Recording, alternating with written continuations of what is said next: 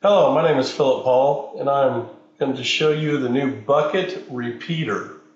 So what this machine does is it takes a normal laser receiver that works on a dozer, which just functions for up and down, a single input, can be proportional or bang bang, and it makes it so you can work it on any loader bucket.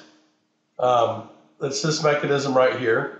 Is what this does is it is mounted to the side of the arm of any loader, in this case a skid steer uniloader, and it repeats the bucket. So if I show you this up close, this point right here repeats exactly the point of the bucket right here.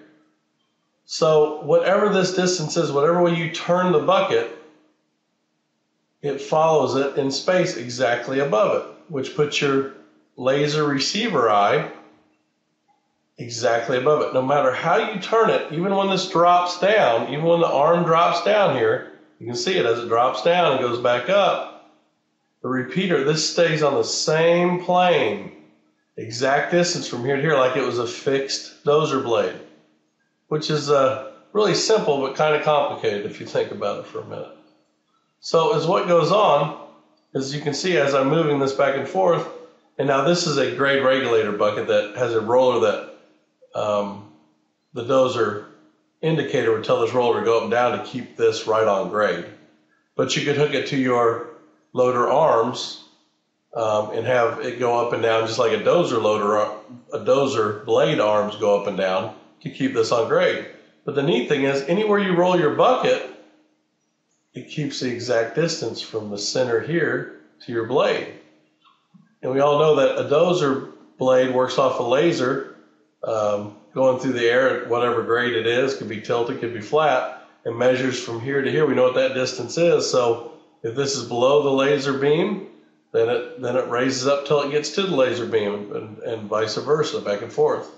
Well, never had one hooked up to a bucket because the bucket turns and changes this height to the angle here and the pitch how far it is away. So my bucket repeater that I'm patenting here takes care of that problem. You can put it on, it's a very simple mechanism, and it just repeats exactly what the bucket does at the exact height. And you can see how well it works because you can see this plane here, the ground, and you can see the eye here as I move back and forth.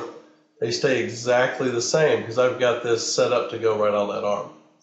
And then again, this is the grade regulator. You can go to graderegulator.com and see this regulating bucket for skid steers, or worldconstructionsolutions.com, and see the different patents and inventions we have to laser grade. This is the only way that you can take a bucket, or this is the only simple way you can take your already bought laser grading system, put a valve on your arm here on a regular loader, any kind of loader, is from payloaders to Bobcats to 963 track loaders to whatever, and you can also have it put you right to grade anywhere you're cutting, whatever you're doing. So now it's a dozer that can pick up and move material and dump it and grade it and do everything. So you can see it's just so much more versatile than a regular dozer.